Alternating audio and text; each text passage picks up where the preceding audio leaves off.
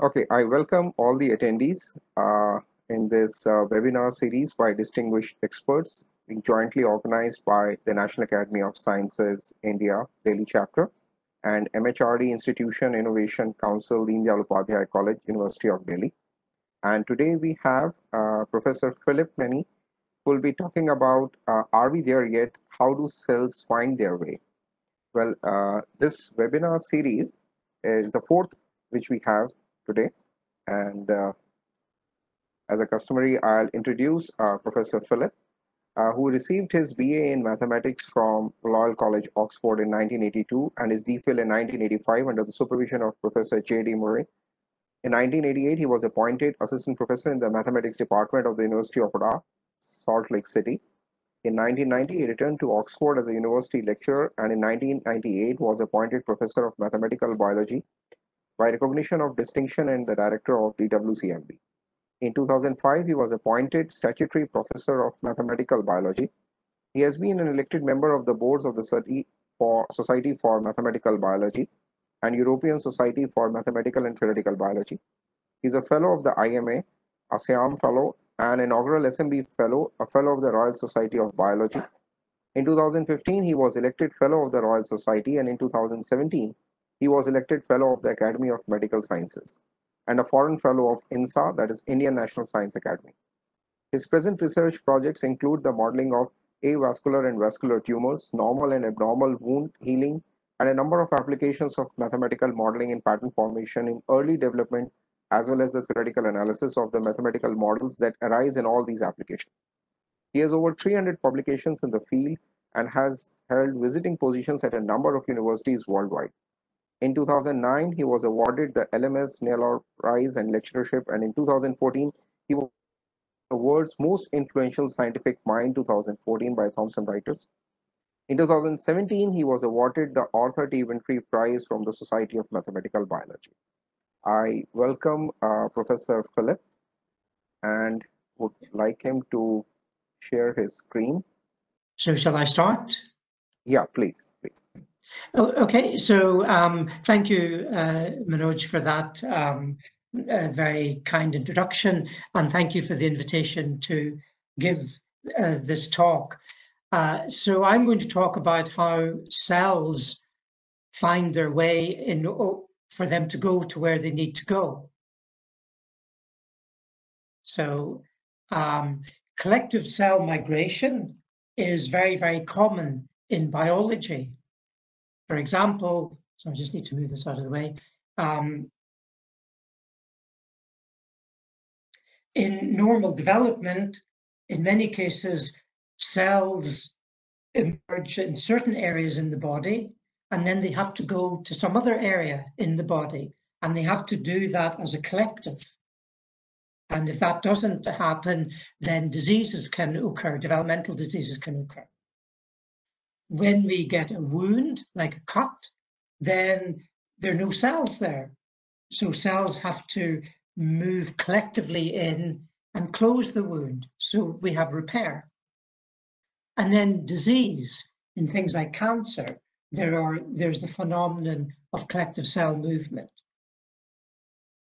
So a question in all of these is, how do cells communicate with each other so that they can move collectively to where they want to be? So in this talk, I'm going to look at what at the beginning looks like very, very different examples of collective cell movement, but what we will see is they're very, very similar. So one will be cranial neural crest migration, and I'll explain that in a few minutes. And the other will be the formation of new blood vessels, which is a process that occurs in wound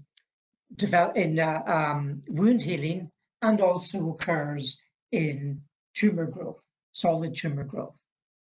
So let's begin with looking at cranial neural crest migration. This is work that's been ongoing for almost 10 years now with Paul Kulesa and Rebecca McLennan, who are researchers at the Stowers Institute for Medical Research, and with colleagues in the mathematics department in Oxford, Ruth Baker, and in ComLab, David Kay, and with a student, Louise Dyson, who's now faculty at Warwick, Linus Schumacher, who's now faculty at Edinburgh, and Raza Ginuati, who is presently in Oxford. So what are neural crest? Well, basically, neural crest, there's more than one neural crest, and these are transient embryonic structures that arise in vertebrates, and they give rise to lots of different organs and structures in the body. And the one we'll be looking at is cranial neural crest, and in particular, we'll be looking at the neural crest that give rise to this part of the body. So typically what happens is in early development, here is the neural tube down here, and you can see here different cross sections. Cells from the neural tube migrate towards where they need to go. So you can see here in this cross section, cells start here, they need to migrate all the way down to here, which is of course called the branchial arches. And the reason why we choose to look at cranial neural crest is because that proper migration is crucial for normal development of the face and neck. And if this doesn't work properly, then there are abnormalities that develop. Moreover, the cranial neural crest are very similar in behavior to highly aggressive cancers, such as melanoma, neuroblastoma, and therefore we argue that if we can understand normal development, then we can understand abnormal development, which is how you can consider cancer. Moreover, this system is experimentally tractable, which means it can be manipulated and you can test theories.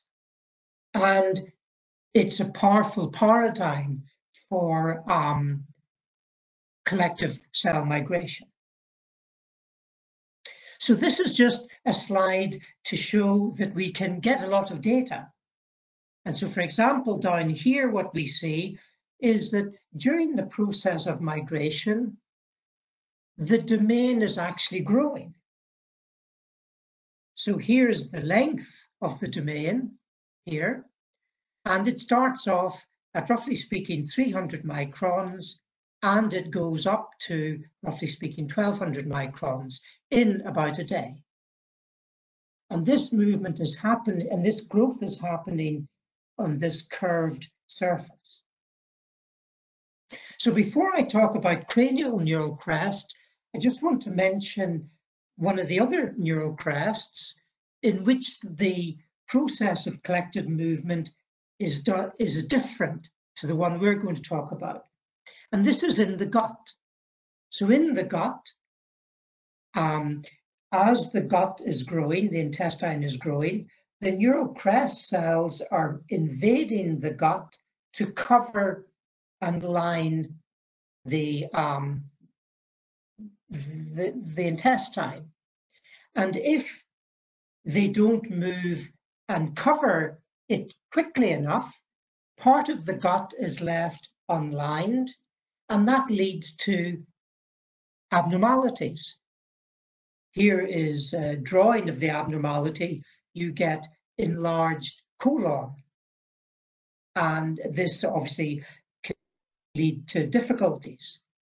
And it's natural to assume that if these cells are not reaching the end of the domain in time, there must be something wrong with the movement. But a few years ago, Kerry Landman and Matt Simpson, who are mathematicians, working with Don Newgreen, who's a biologist, were able to show that in fact cell division, in other words proliferation, plays a very important role in this movement.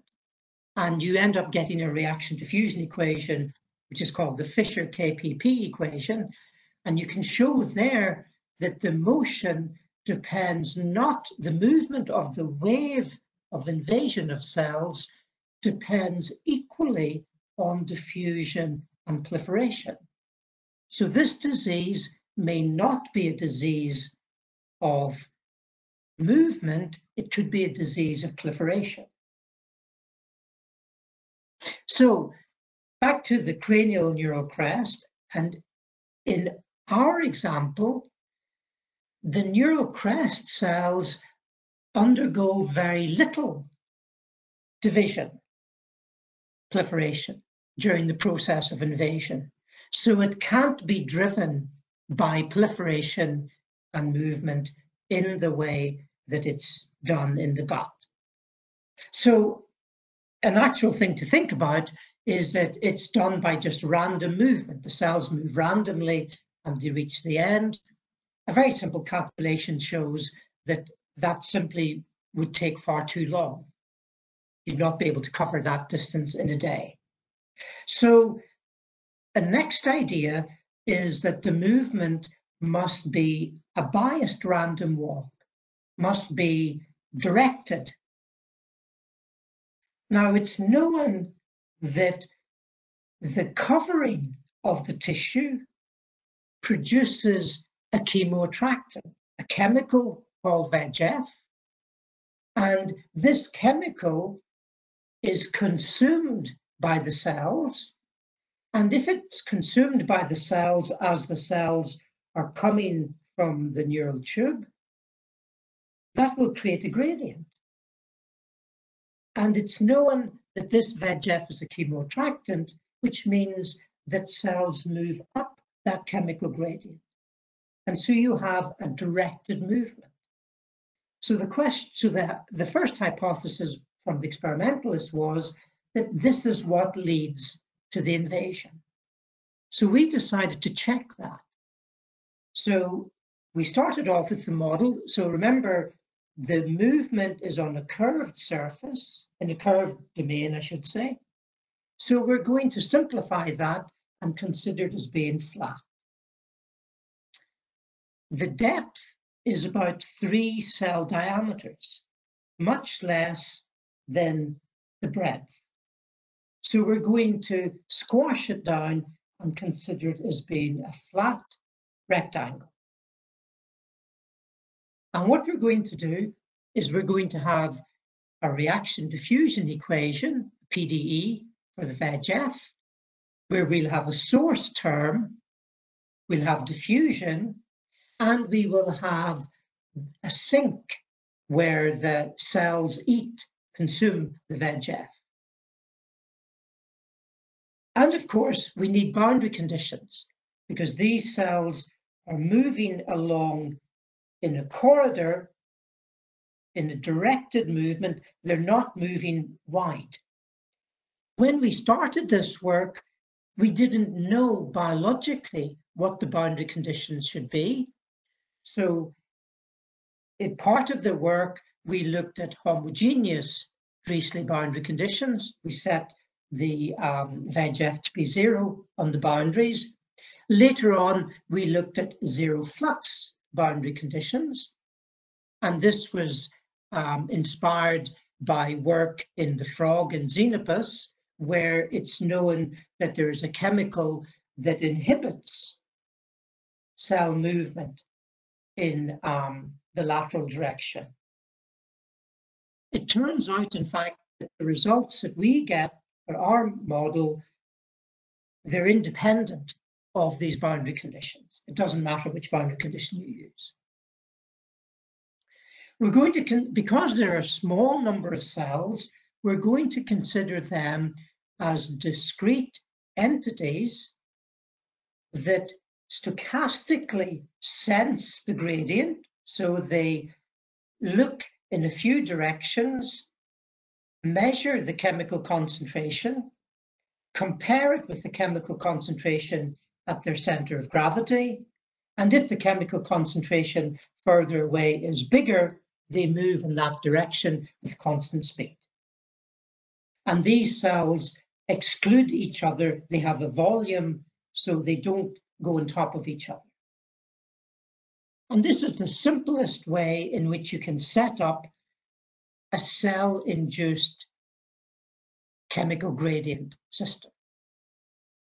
So mathematically, if C is the chemoattractant, here is the diffusion term where length is in the X direction. We assume that there's not much growth in the Y direction. This term here is production of the chemical, and this comes from deriving the PDE diffusion equation on the growing domain. You get this extra term here, a dilution term, where L is the length, where we just choose this to fit that growth profile that our experimental colleagues found. And this is just the sink term. Basically, all this is saying is that if a cell has center xi, yi, then it will consume with maximum consumption at xi, yi, but the consumption will tail off as we move away. So I will not show the video of this because just in case it doesn't work. So we try this. We have the, here is the domain with VEGF. The domain grows. Cells come into the domain, they sense the gradient, they move up the gradient, and they consume the chemical. So the chemical gets small. So you can see going from here to here, it looks quite good. The cells are invading. Problem is that this gradient is very narrow. It's localized. So later cells get left behind and we don't get invasion. So this simple hypothesis we show mathematically doesn't work. So now we ask the question, well, what signal do these cells see? And we thought, well, they see cells ahead of them. So could it be the case that maybe they attach to a cell ahead of them and then they just follow that cell? So what we did was we encoded in the model two cell types.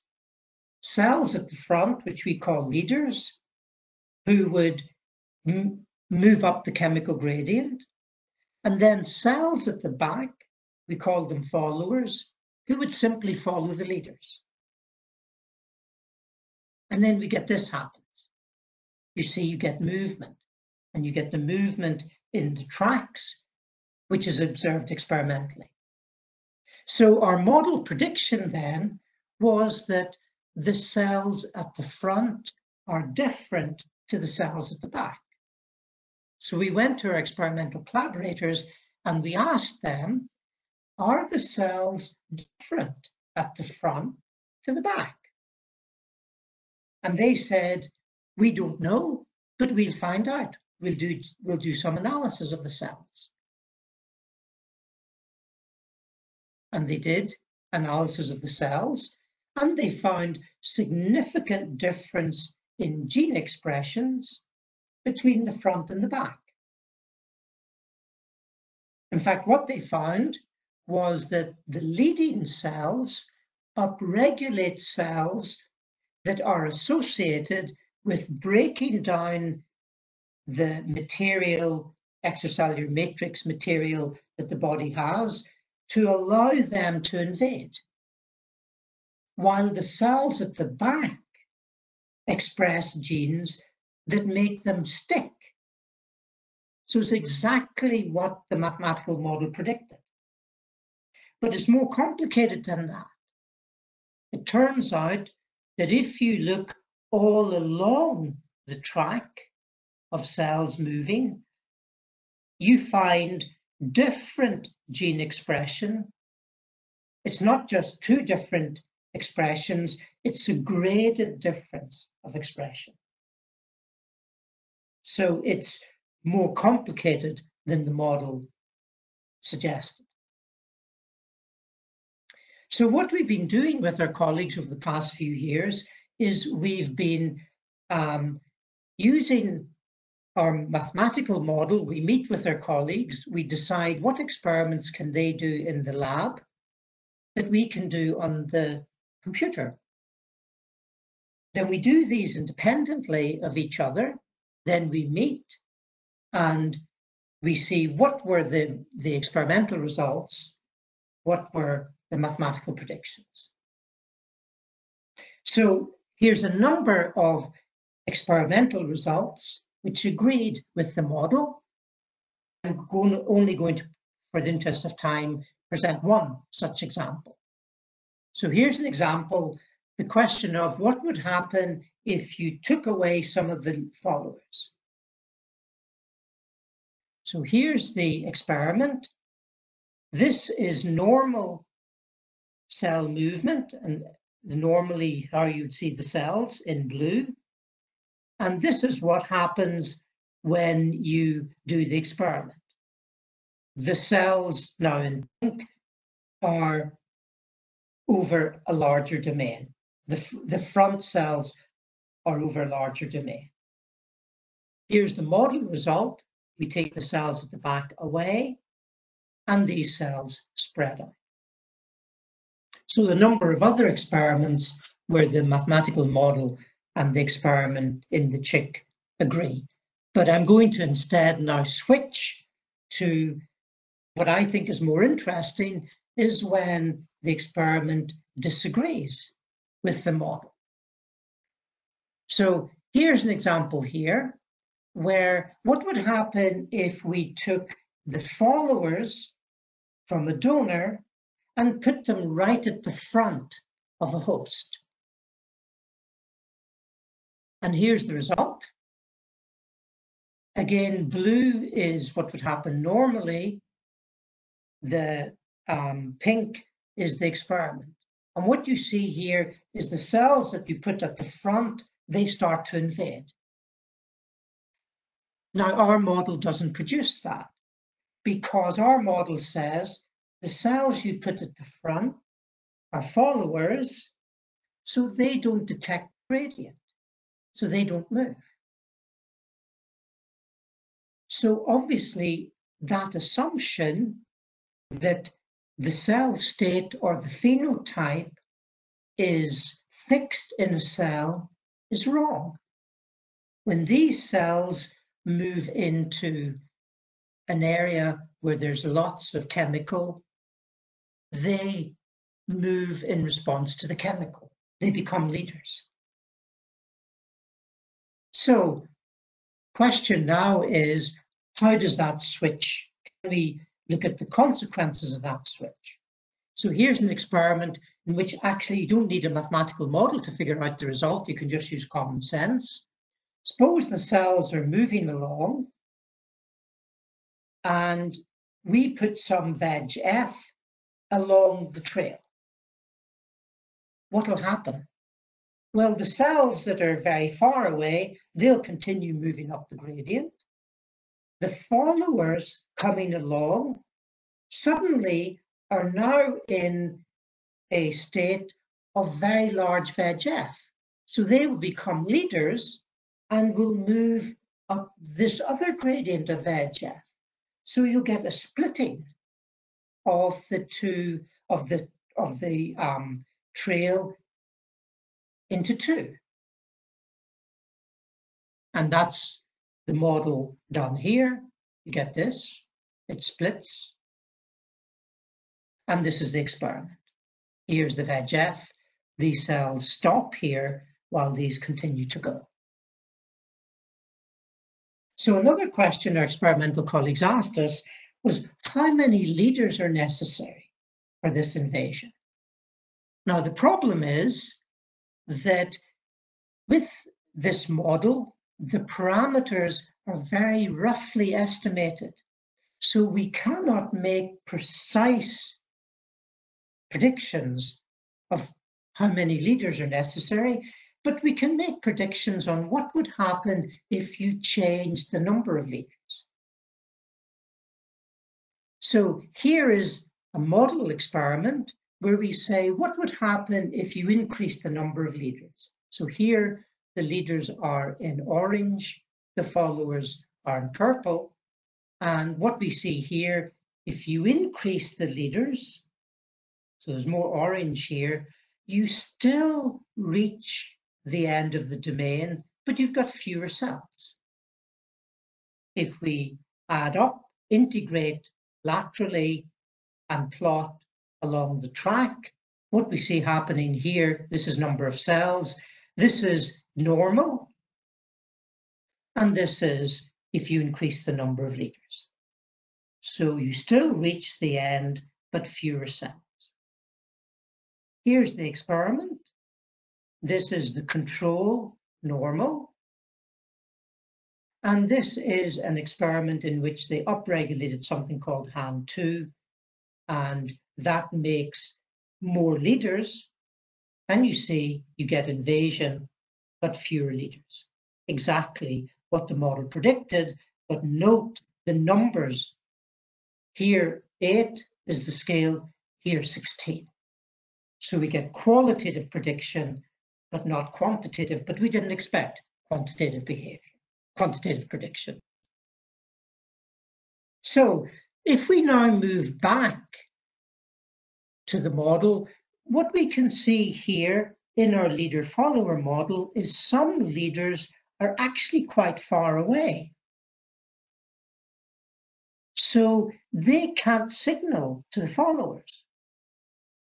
So our model might break down if the leaders move too fast away. So there must be something that stops the leaders from moving so far away.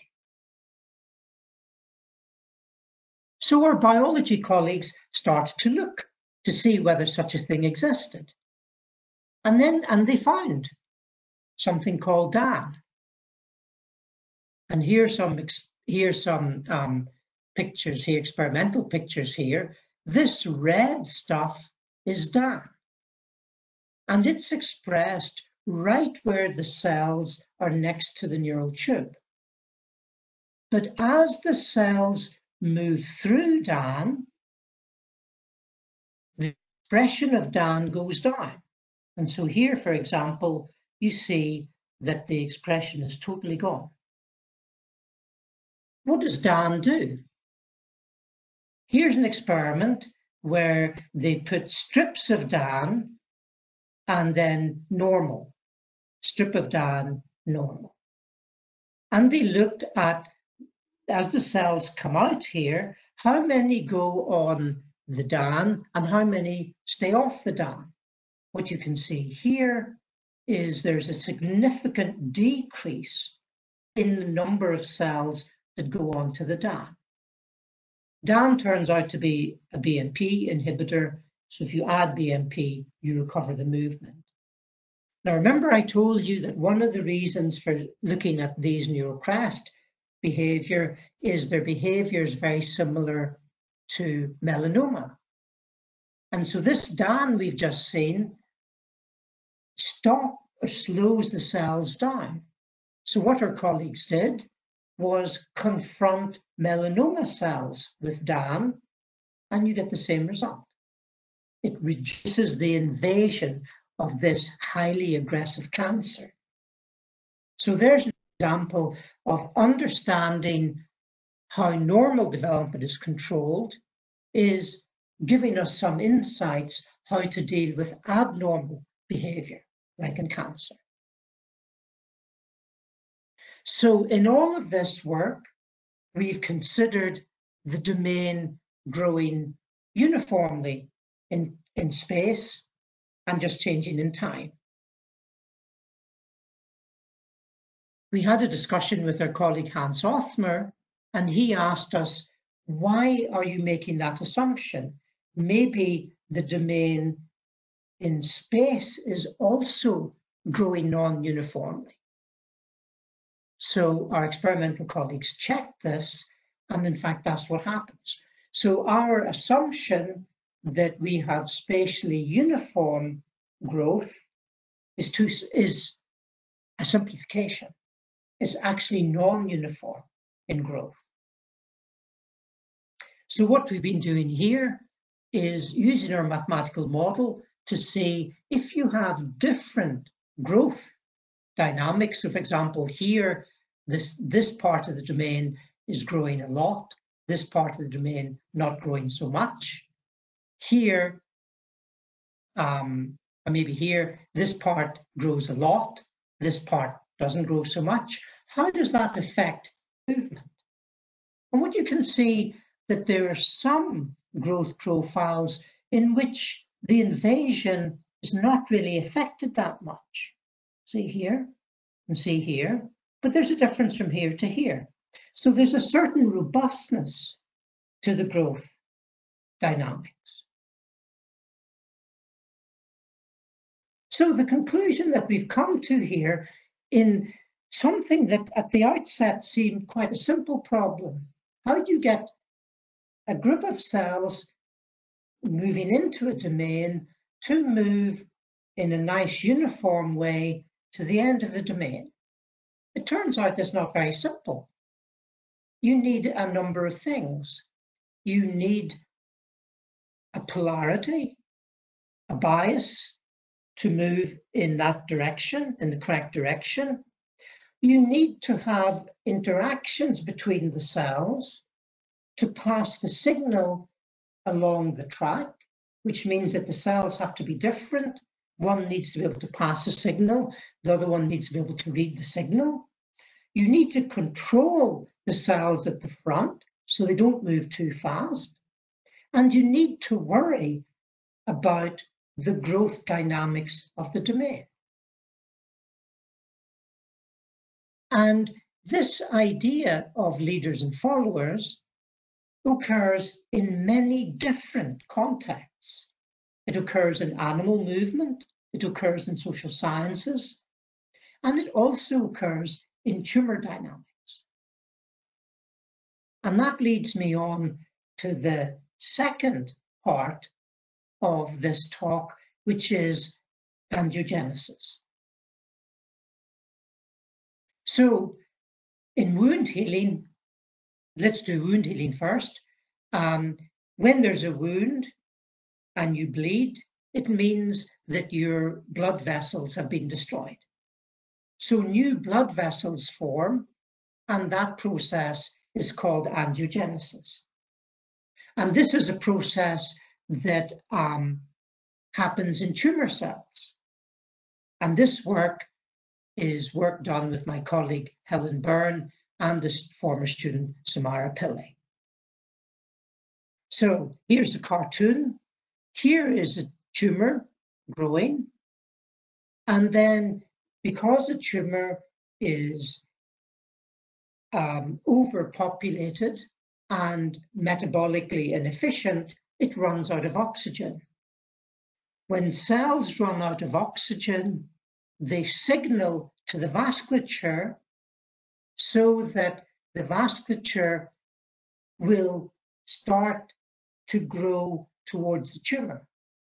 And the signal they send, one of the signals is VEGF, the one we've just been talking about. And they send other signals.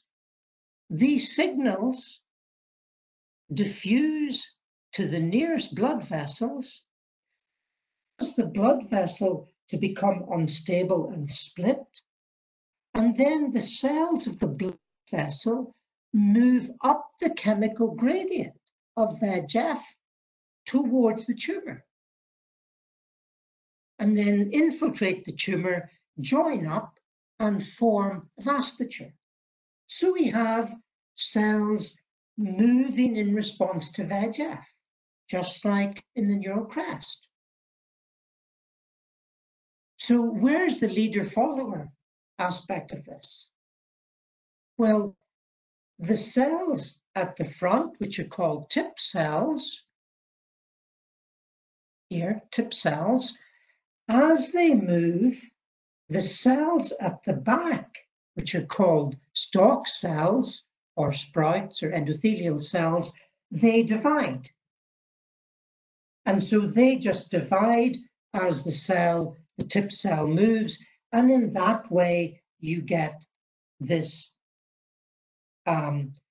tube of cells forming. So the leaders are the tip cells that are doing a biased random walk up the gradient of VEGF. The followers are the endothelial cells, and instead of in the neural crest, where cells came into the domain from the neural tube, here the followers increase vision. So then you've got these tracks moving along, but now in this case, it's very important that these meet, because you need to form a loop in order to get flow. So they can crash like this, or they can crash like this, and that is called anastomosis. In fact, it turns out that the tip cells, as they move through the extracellular matrix, they express many of the same genes that the neural crest leaders express in order to break down the tissue. So the classic model for this, a model we've all been using for the last 30 years, is a phenomenological model. It's a snail trail, called the snail trail model. What it says is the following. Suppose that the tumor is here, or sorry, suppose this is the tumor and this is the blood vessel. Let's consider the movement of the blood vessel cells in this direction. So here, N is the tip cell density. Here is diffusion. Here is chemotaxis, which is movement up the chemical gradient. C is the VEGF, for example. It's known that as the tip cells get close to the tumor, they branch, which means that one tip cell turns into two. So as the VEGF is higher near the tumor than away from the tumor, people model this by saying the branching rate increases with C. Then tip cells are lost if two tip cells collide. That's that term. And if a tip and a stalk cell collide, the tip cell is lost, and that's that term, where E is stalk cells. And then the endothelials, this is the gradient of a flux. And so if we think of the flux as being what induces the endothelial, the followers to divide, we get this equation here, where this is a scaling factor. So that is the snail trail model. And in fact, what has done is people have taken that model, taken the 2D version of it, discretized it, and you see you get these nice networks as you increase in time. So what we decided to do was go the other way. We decided we will take a discrete description. So the description I just mentioned of cells, they're moving up a biased random walk. The cells behind them are dividing.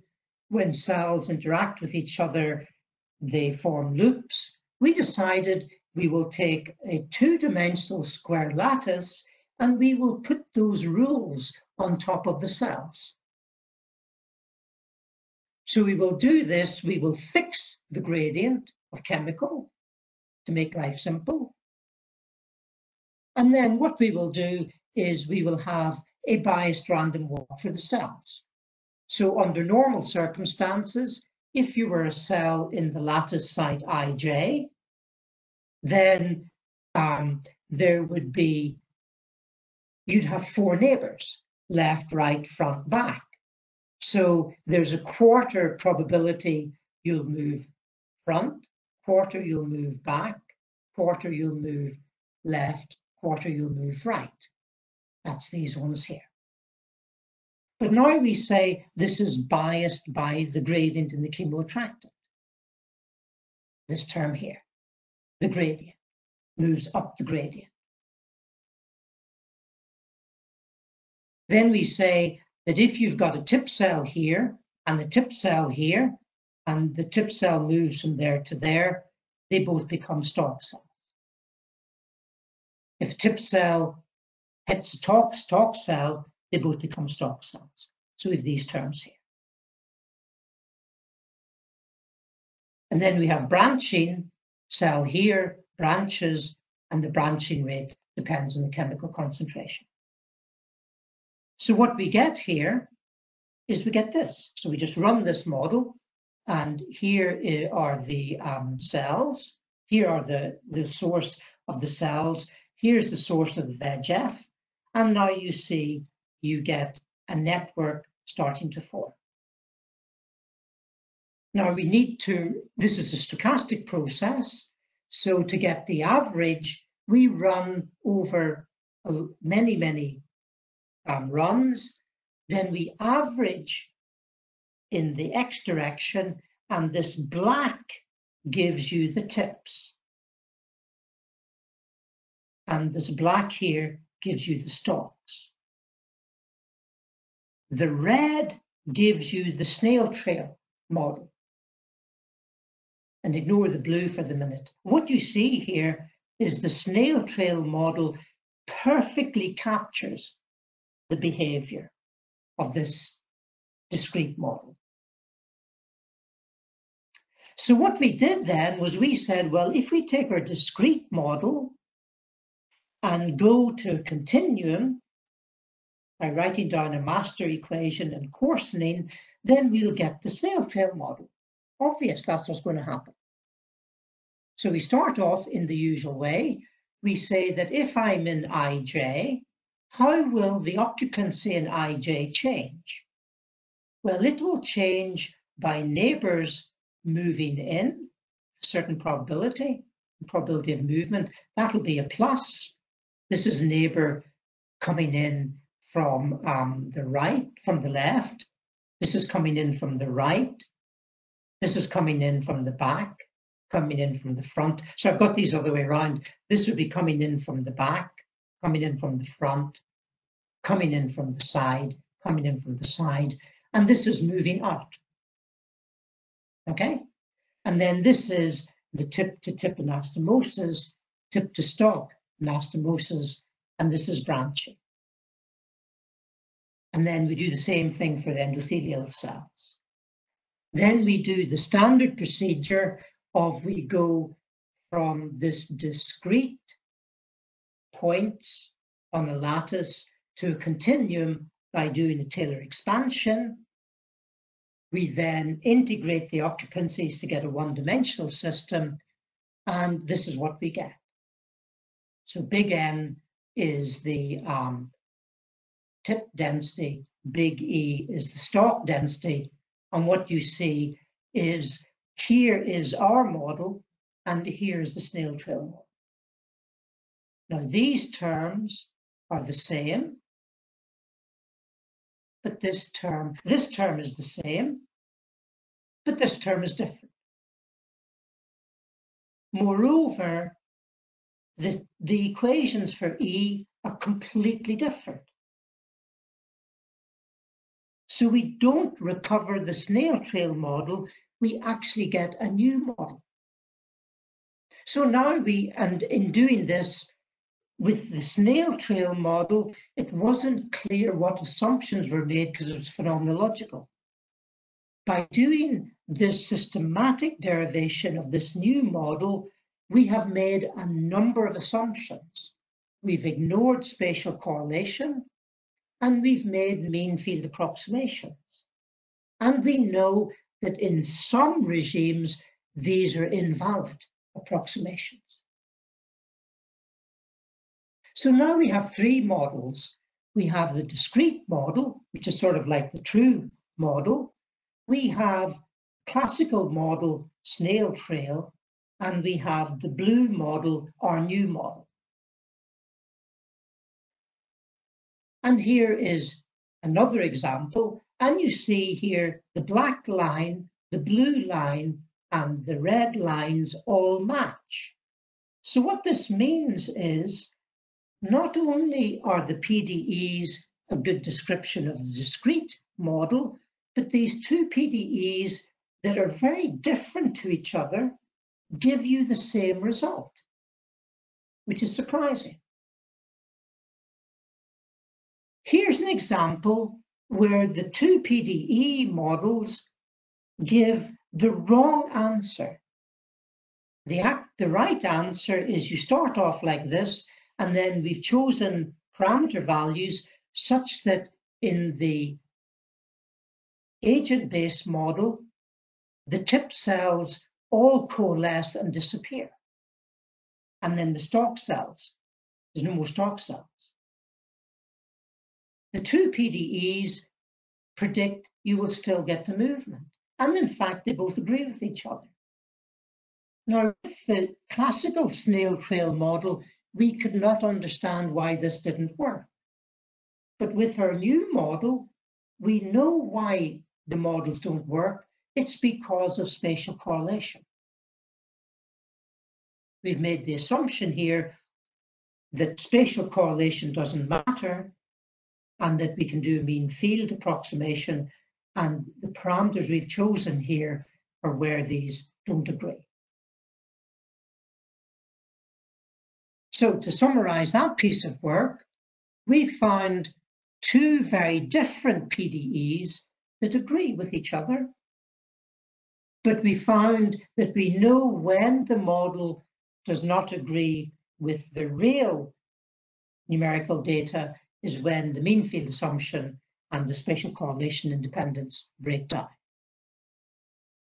So what we've been doing recently with the graduate student Duncan Martinson is we've been trying to find out how come these two completely different looking PDEs give the same answer. And by doing a singular perturbation analysis, what we found is that in certain parameter regimes, these two models actually to leading order are the same. So if we find that these two models are the same to leading order, then we should use the simpler model, which is the classical snail trail. And what we can do with the parameter space in which these two models agree is that we can translate that into the biological scenario in which these two models agree, and then we can figure out under what conditions will these two models not agree. And they will not agree with each other if random movement is more dominant than directed movement, and if branching becomes very important. So the importance of that work is that traditionally in mathematical biology, people used phenomenological models like the phenomenological snail trail model. Now, the way people do this is very different. They do the way we did it. They start off with a discrete model and they coarse grain it and get a continuum model. Different approximations or assumptions at the discrete level give you different models at the continuum level, at the macroscopic level. And a major challenge in the field is how do you compare these two models? Because they're highly nonlinear. And what we've shown here is perhaps one methodology in which one could do this by looking at a perturbation and looking at leading order behavior. So leading order, some of these models that look very different might actually be the same. So what I will do there is end there and just summarize. The first part of the talk was looking at what mechanisms do you need to get collective cell movement.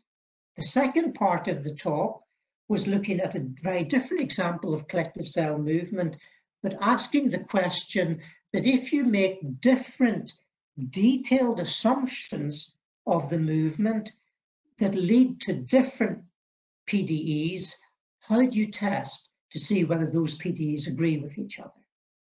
So I'll stop there and thank you for your attention. Thank you very much, Professor Philip. So it's time to take certain questions. Shall I read it for you? Oh, yes, please. Thank you. Sure, sure. So just a second. Yeah. So the first one is there any mathematical model that can predict the spina bifida to parents with history of similar congenital anomaly in a family, or in case of lead/mercury poisoning? I simply don't know the biology of spina bifida. So, I mean, that's an example where obviously there is a something that's gone wrong in the structure. And so I simply don't know the biology of there. But one thing I thought would have been very important in that is mechanics. And in fact, in our model, in both our models, we have not taken mechanics into account. We've just said a cell moves. We just say it moves from here to here. And we just do that in a rule. But of course, that movement will be due to mechanics. And one thing we've been doing recently, actually, we've just submitted a paper with colleagues in Barcelona, Tomas Alarcon and Daria Stefanova. What we've been looking at there is the mechanical aspects of angiogenesis. So I think that's another whole area and challenge in mathematical biology is how do you take the mechanics of what's happening and combine it more with the chemistry of what's happening. So I'm sorry, I don't know the detail enough to be able to answer the question, but what I would suggest is that one would maybe need to look more at mechanics than that. Okay, I'll take up the next one. Yeah. Is there any correlation with physical exercise and neural crest cell movement? So that's the thing, that what we're talking about here is happening very early in development. It's in the embryo. So because these structures are forming while the embryo is growing. These are embryonic structures that are forming. And once these structures are formed, because what will happen is that in the neurocrest cells that we're looking at, these cells, when they reach the branchial arches, they will then differentiate. They will become the structure of the cranial neural crest structure. And then what will happen then in terms of general exercise, for example, that's just presumably giving oxygen, helping cells to divide, but that's helping differentiated cells to divide. So that would make structures grow. But what we're looking at is how do the structures form in the first place? Okay. So those are two different things. Yeah. Sure. So the next one is by Debarup Roy. Can a feasible mathematical model of immune response to cancer be designed? Yes, so in fact, a lot of our colleagues in our department, and in fact, in many places, are precisely looking at that point. So they're looking at models of T cell, and particularly of T cell infiltration of tumor cells. And so models are of how are cells signaled so that they should move to a tumor. How do they then signal back so that more cells move to the tumor? And can you, by looking at a biopsy, see whether there's a good immune response happening? So this involves a lot of the processes that we've talked about, process of directed movement, so polarized movement, biased movement towards a target, division, death, which we didn't talk about, the immune cell killing the tumor cell, and the spatial pattern of the structure. Now, I didn't mention spatial pattern in my system because I was looking at the network of angiogenesis and saying, let's just look at density. But there's a lot of work done of looking at the topology and the spatial aspects of the network. And that's also going into immunology, looking at, can I look at the spatial distribution of the immune cells to see whether they're performing their job properly? There's a lot of work going on in that. Okay, thank you. I'll take up the next one. Can all type of tumor cells be modeled with VEGF model? No, so the thing is that the VEGF is one example of what are called tumor angiogenesis factors. So I skipped through the picture very quickly, but there were other things there like BFGF, basal fibroblast growth factor. So there are many different factors, and VEGF is one of them. But there are many different chemotactic factors, and some of them work, they stimulate each other, etc. And that's also an area of research. How do these chemicals interact with each other? Okay, I'll take up the next one by Yukta. While the wound gets healed, new tissues are also formed like endothelial cells with new blood cells. But sometimes it forms a bulge on the skin. Can this bulge cause tumor cells to multiply and cause cancer? Okay, so the thing is that wound healing is a different process to tumor formation. When a wound basically means that you've lost some cells, then what happens is the body is trying to fill that up. So basically, you fill that up with normal cells. So cells have to divide, they have to move in, and then once the process is complete, those stimulus that told the cells to divide go away, and then the cells stop dividing. You can sometimes get scar formation or bulges, which is where that process is not so tightly regulated, and then it takes a longer time scale for that to go out. The tumor thing is a different thing.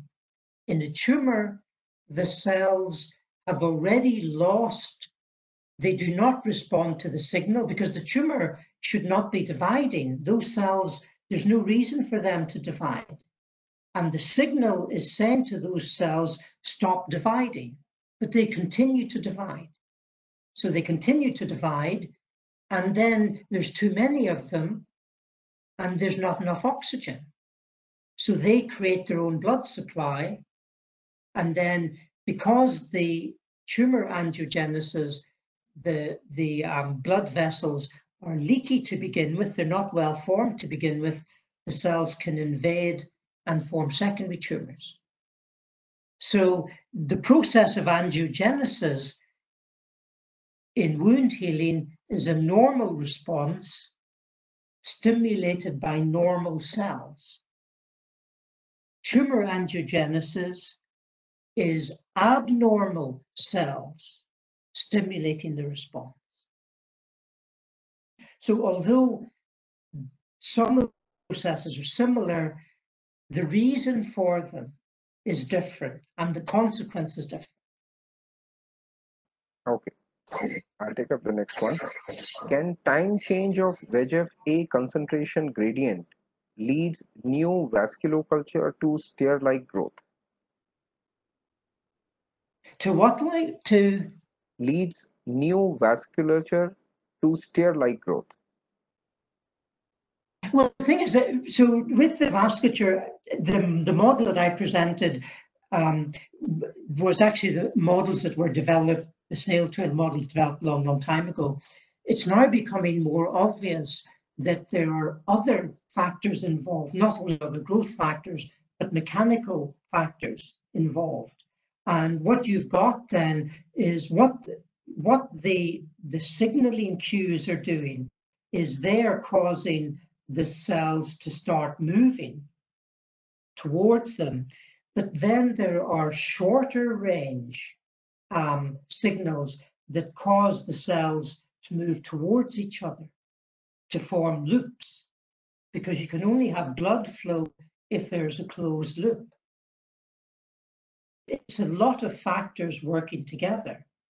In fact, what people do in order to test VEGF, I mean, the classical example is to look in the cornea in the eye, because in the cornea, there's no blood vessels in the cornea. So what you can do is if you were to place a pellet with VEGF in the center of the cornea, what happens is the VEGF diffuses to the rim of the cornea where there are blood vessels, and those blood vessels then migrate up and go towards the pellet. So in that way, you can see the VEGF stimulate the growth of the vasculature. Okay. So I'll take up the next one by Aviru. Is the same leader and follower phenomena work for leukocytes chemotaxis? But then how is the number of W species migrating to the particular site regulated? So I have to say that I don't know the biology of that. So I don't know whether the same phenomenon is happening there. But it does raise a very interesting point here, which is a point that we haven't yet addressed in our model. What we showed in our model was that if there were too many leaders, you did not get a good enough movement. So there must be some sort of form of regulation of number of leaders, and that we don't know how that regulation has occurred. So in our model, we tend to fix the number of leaders, but that is a gross simplification. So you're absolutely right. There have to be other processes going on that regulate the number of leaders and the number of followers. And that might be just position, that depending where you are, you're a leader or a follower, rather than it being encoded at the beginning. Because if it's encoded, then that means you don't have the flexibility to change in response to your environment. Okay. So there are 4 more questions. First one, can you explain the need for basic assumptions, that is chemotactic and random branching, in the two-dimensional tip cell model of tumor-induced angiogenesis? Okay, so the first thing is that it's observed, like I mentioned, in the in that corneal wound healing or corneal experiment, where when you put the VEGF in the center of the cornea, it creates a gradient, and you see the cells moving up the gradient. And so the tumor cells or the endothelial cells are moving up the chemical gradient. So the chemotaxis is definitely happened. What's also noticed is something called the brush border effect, which is that as the vasculature gets closer to the tumor, you see a big increase in the branching happening. And people have proposed that that's because of an increase in VEGF, because there's more VEGF there. But I'm sure it's more complicated than that, that why it is that the branching increases as you get closer to the VEGF. So these are two phenomena that are observed experimentally that are included in the models. Okay. The next one by Alora Sen and Debaroop Roy. So I'm combining the two questions. Does the Okay. leader-follower trail also exist under condition of mechanical stress in traumatic brain injury? And second, will the mathematical models differ with different physiologies of human or animals? Okay, so the first thing is, again, what we're talking about is very early development. So we're not talking about the adult where there's an injury that occurs. But one thing I would say that's very important in all of this is that we have said that in our model, we said, well, maybe the follower sticks to the leader. But we could get the same type of behavior, the leader creating a mechanical signal, because as cells move, they exert forces on the matrix. And what this can do is it can align the matrix and create corridors that help cells to move. In fact, a recent paper that we've done, our colleagues showed that in the early neural crest, the cells make a tunnel.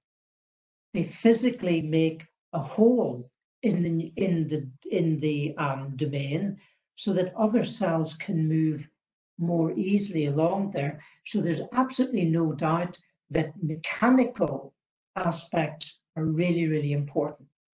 And the second question about relating this across different species is a very, very good question, because I mentioned that there are different neural crests. So in each animal, the different neural crest, whether it be gut, whether it be cranial, use different mechanisms. I showed that in the gut it was proliferation driven in the chick, but in the neural crest it seems to be driven by this sort of leader-follower thing. But in different species, the processes seem to be different. So it's the same type. In each case, the same type of thing has to be done, but it can be done in different ways in different species. Okay. So I'll take up the second last question. Are mathematical models applied in case of targeted drug delivery? Yeah, so very much. So, I mean, it's not an area that I work in, but certainly the pharmaceutical companies are very interested in working. I mean, we have a number of collaborations where we have graduate students supervised with pharmaceutical companies where they're looking precisely at this type of problem of what properties should a drug possess in order for it to have maximum effect. And then you can do that in a mathematical context.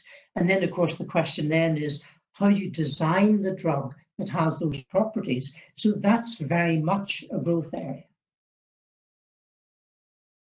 Okay, that comes to the last question. How can the complex vascular structure of tissue and the network of blood vessels supplying nutrients to a solid tumor mass embedded in the tissue be modeled? That's the part one. Second, can capillaries be considered one-dimensional within a three-dimensional tissue domain for mathematical modeling? Okay, so the first thing is that what we, in the model that I mentioned, we simply looked at density. So that's why we modeled this a density. So we're basically saying that in a domain, what is the density?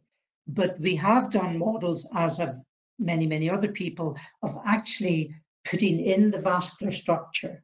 So there are models out there of three-dimensional vessel structures where you have angiogenesis occurring, you have oxygen then diffusing from the blood vessels into the tissue and the cells in the tissue growing.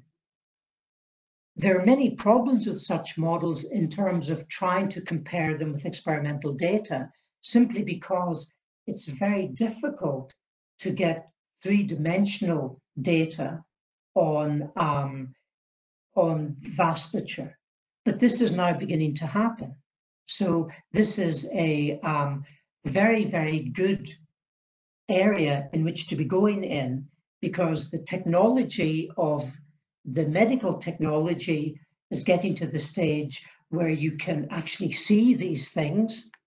The computational technology of modeling is getting to the stage where you can actually do these models. So we have a software, it's called microvessel chased, which is precisely to do this. It's to model the network.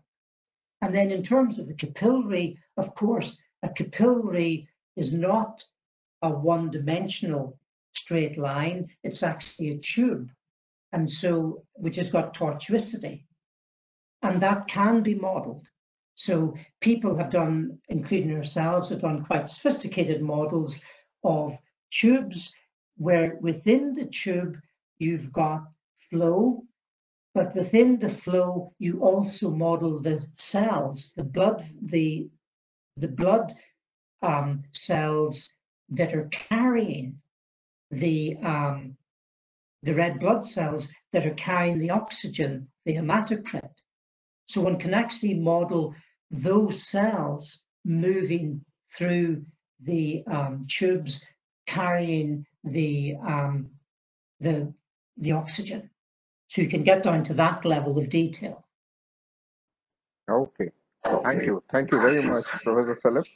That brings to an end of our question answer session, and I really would like to thank you that you have taken up all the questions till the very last and to the satisfaction of all the attendees. And I would like to share it with you that there were around 330 attendees who have attended your talk, and I would like to thank you. I would like to thank all the attendees, and I would like to thank all my colleagues, as well as Professor Ajoy Ghatak, who is the chairperson of the National Academy of Sciences India Delhi chapter, as well as our college administration, who have helped me all throughout in organizing these webinars. Any concluding remarks from your side? Then I'll close the session. Well, so again, would like to thank you for organizing this, and I'd like to thank people for listening to this on a Saturday, and also for the questions, because all these questions were absolutely very, very important questions. And I think what the questions illustrated is also a point that I'm trying to get across, because although they were in lots of different areas that I know nothing about, you can see that the similar mechanisms must be happening. And this is something that mathematical modeling can do. Mathematical modeling can say that if I want a group of cells to move from one place to another, what is important? There must be a directed movement, there must be a signal, there must be a control of speed, etc., etc. And then that gives you something to look for. So you can go into these different areas and you can say, what is the signal that's making these things? There must be a signal that's giving polarity. Could be mechanical, could be chemical. There must be something that signals from one cell to another.